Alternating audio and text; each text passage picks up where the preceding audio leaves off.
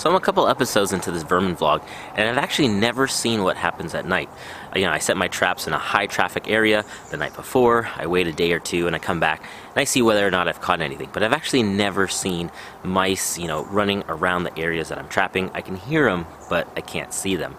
That is until now. This is an ENKEEO motion-activated game trail camera. Shoots in daytime, and more importantly, it shoots at night with these infrared lights that kick on if there's motion tracked from these motion sensors. And it's pretty cool. Runs on 8 AA batteries. It's waterproof. I think IPX6 to 7 rated, and shoots up to 30 gigabytes of HD footage. So I did this. I set this camera up in a high traffic area with one unbaited open trap, just to get the mice acclimated to the open trap, so they could get conditioned to know that this wasn't a threat, just to see how much activity there was.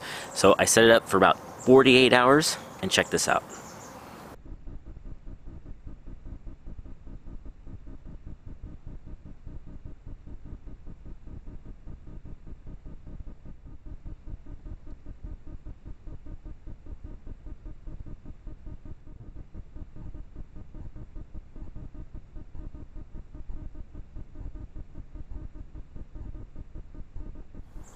Tons of activity, right? I never knew how many mice and rats were populating this area. And keep in mind, that area is only about 10 feet from the main house, so every mouse and every rat you saw has the potential of coming in and creating a lot of damage, and that's why I've kind of brought the fight outside of the house and not just setting traps inside. So I noticed that there was that one tomcat that the mice and rats really never crossed the path. The most popular pathway was that pile of wood. So I doubled up my efforts. I baited 2 tomcat rat traps, and this is what happened.